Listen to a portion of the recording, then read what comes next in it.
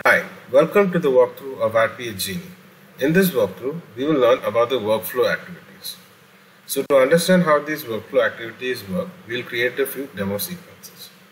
So for the first demo sequence, we will create some variables.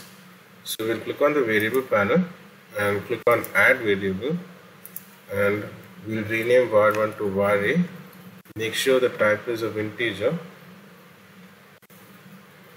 and we'll click on add variable again and create var b and make sure the type is of integer. Now we'll drag and drop a multiple assign activity. The multiple assign activity allows assigning values to multiple variables simultaneously.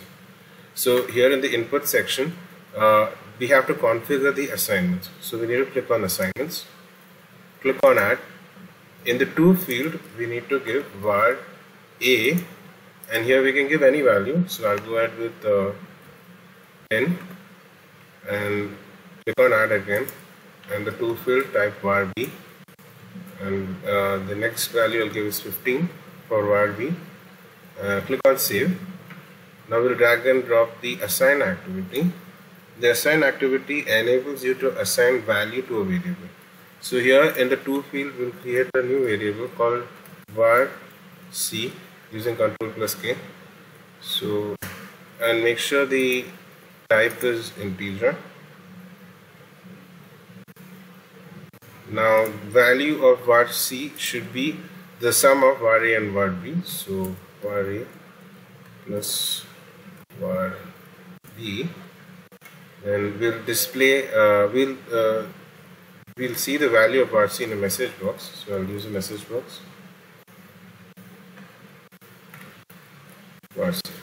So I'm expecting, when I run the sequence, I'm expecting it to return 10 plus 15, 25. So var a is 10 and var b is 15, and the result will be assigned to this variable, which will display in a message box. So let's just run the sequence.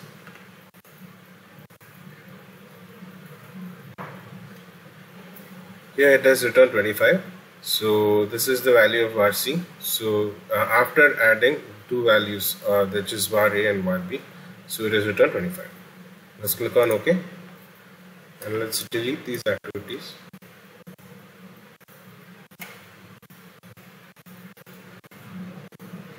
Next we will create a variable called var list. So let's click on add variable and create var list. The type would be of array list, and we'll create a list over here using square brackets. We will give 5 elements for this list. The first one is A, second one B, third C, fourth D, and fifth E. Next, we will drag and drop the for each activity. The for each activity performs an action on each element from a collection of items. So here in the input field, our collection is var list, and each element or item of the list will be assigned to this var item. So here I'll drag and drop a message box, and let's see what each element of the list is. Var item. So when we run the sequence, it should display each element of the collection. So here in the first run, it has displayed A, then second B, third C, fourth D, and fifth D. Now let's give a decision before the message box. Now there are two kinds of decision. One is decision, and then another one is decision switch. When you have multiple conditions, we can use decision switch, but here we are only going ahead with a single decision. So we'll drag it and drop it here before the message box, and the condition is if var item equal C, then we will break from the loop. So we will drag and drop a break. So the break activity exits from the for each activity and continues with the next activity that follows it. So here once we run the sequence, it will display A and B, but once it reaches C, it will exit from the for each activity. So let's see that.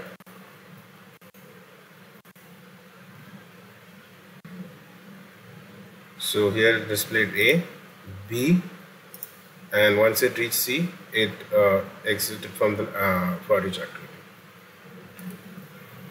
Now next we will see, we'll replace the break with continue. So we'll delete this and drag and drop the continue activity. The continue activity allows us to iterate the current state inside a looping statement. So what that means is, here if once the var item equal is C, it will continue, it will skip the C and then it will go on to the next item. So it won't, so A, B, and then it will skip the C part and then it will display D and E. So let's just see that. Let's run the sequence. So in the first run, it's A, it displayed A. Second run B. So once it reaches C, it continued to the next item, so which is D. So it's displaying D and then E. Alright, perfect. So here, that is the for each activity. Now we'll create a new sequence under this main process. In this main process, we'll drag and drop an assign activity. In the to field, we'll create a new variable called var counter, and we'll change the type to integer.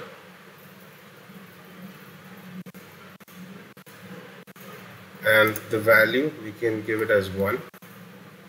Next we'll drag and drop the loop activity.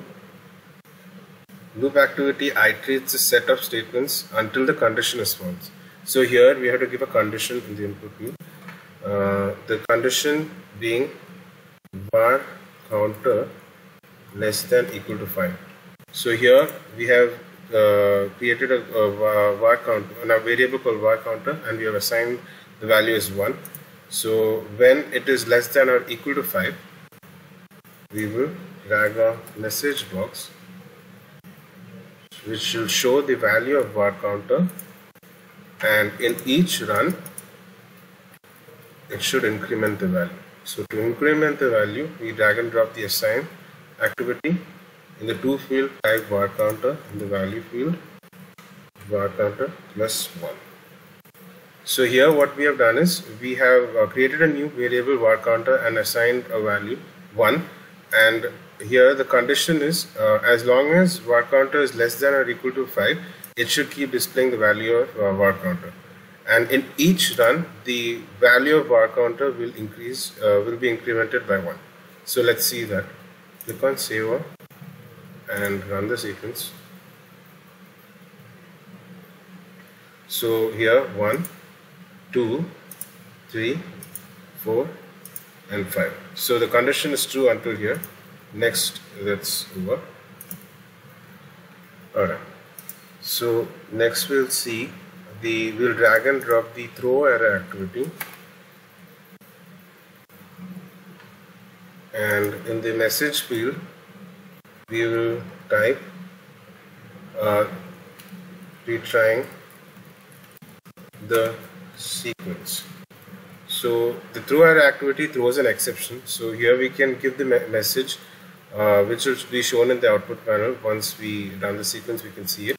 And here in the on error block, we can drag and drop the retry the sequence error. So here, once it reaches here, once after executing all the steps, it will reach the throw error. So it will go on the on error block and will retry the sequence. So we will retry it a total of 2 times. So now let's click on save all and run the sequence. So this is the first run, 1, 2, 3, 4 and 5. Click on OK. So here we can see it has completed the initial steps. Then it reached the throw error and it threw an exception saying retrying the sequence, and it came to the on error block and is retrying the sequence again, the entire thing from the beginning. So again 1, 2, 3, 4, 5. Again, since we gave 2 times for it to retry, it's trying it again.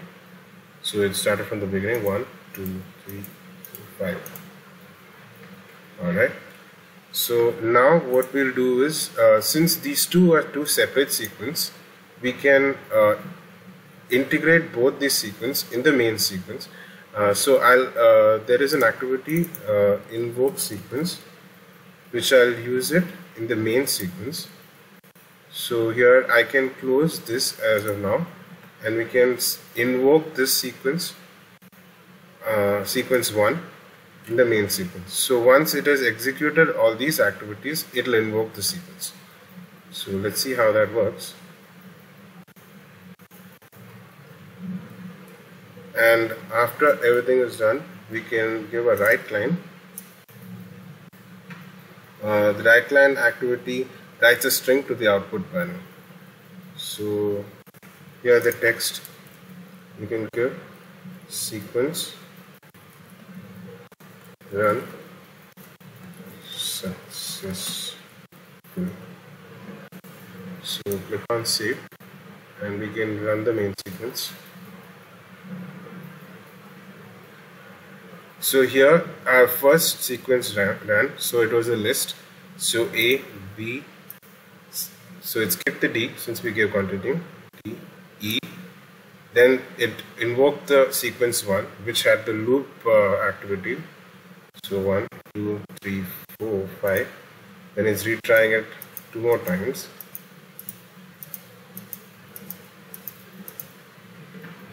Yeah, and then it'll, after invoking that sequence, it has executed the write line also. Here you can see success sequence run successfully. So that's all for this video. Thanks for watching.